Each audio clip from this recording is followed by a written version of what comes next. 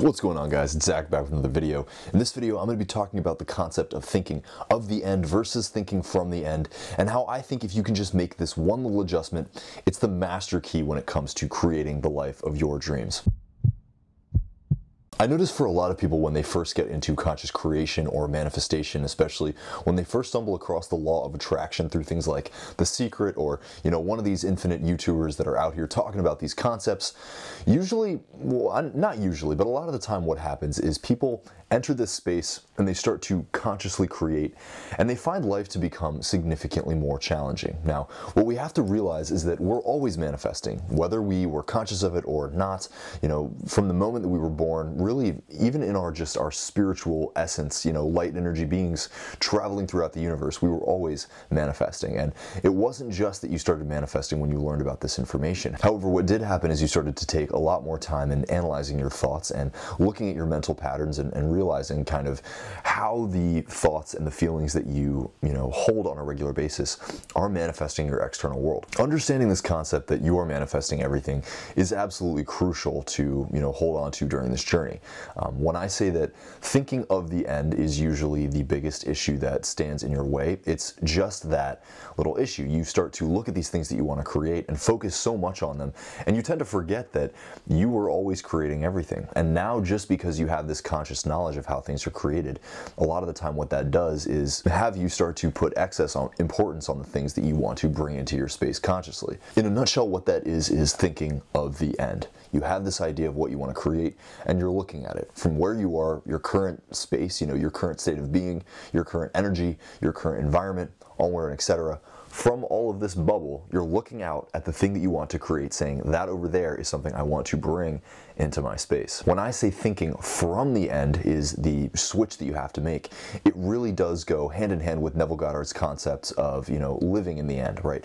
Being the person that you want to be right here, right now. You make the conscious effort, you make the conscious decision to bring that intention into your space. Now, the way that this happens in the easiest, most effortless form is simply to allow your subconscious mind to bring it about in the way that it, is most natural. And, for us, most of us, there is this bridge of incidence that is a mostly internal journey. It's a journey of, slow, progressive realization of getting to the end result. Now, for most people in this community, you're looking to create financial abundance, or you're looking to create, specific person love, intimacy with another individual. Now, when you're so unfamiliar with these states of being, right, maybe abundance, financial abundance is so far out of your norm that you can't even fathom what that's like, or maybe being in an intimate relationship is something you've never had, or being in one that is totally stable, totally drama-free is something you've just never had, and so vibing with that state of being is something that's really difficult for you.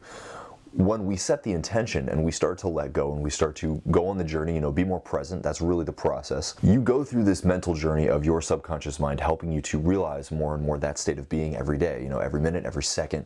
You are progressively attaining that realization, and time and space is quite simply just these, frames that are helping you to get to that point. It's like a play almost. Again, most of us, when we first learn about these concepts, we get kind of caught in this drama of thinking, oh, well, I'm consciously creating, right? So I have to have my attention on this thing all the time. In fact, it's quite the opposite, right? If you were the person that was already in that state of being, if you already were the millionaire, if you already had the loving marriage that you desire, would you be thinking of how you can get it, right? Would you be thinking of what actions you need to take in order to bring it about? Well, no, you wouldn't, because it's happening naturally. Yes, you would be going out and doing things most likely to generate more and more business success every day, but it wouldn't be a struggle. It would not be something that you feel this emotional, physical toil, that you feel like this toil is required to get those results. It just wouldn't be like that. It would be a natural process.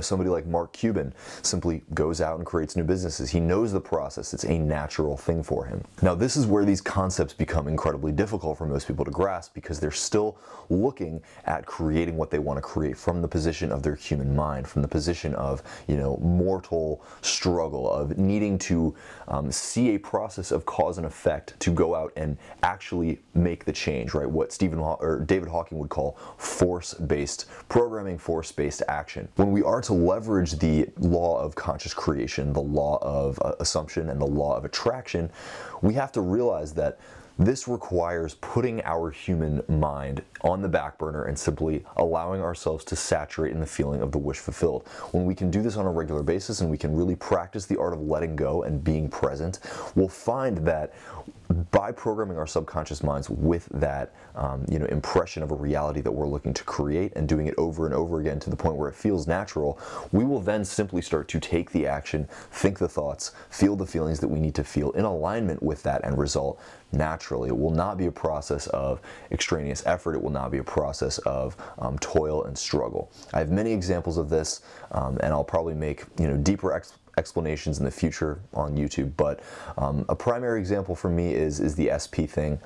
One of the reasons I do feel confident that I can make SP videos, even though I haven't had like the most perfect of SP journeys, is because every time I have set the intention to bring about a specific person, it has always happened. It has not happened in the easiest of ways, but the struggle has been in my desire to control, in my desire to manipulate, in thinking that there are things that I have to do along the journey. This is why, out of all of the teachers, I really appreciate Neville Goddard, and I appreciate kind of the ancient mystics of the Bible and the Kabbalion the most, because it is not about doing anything.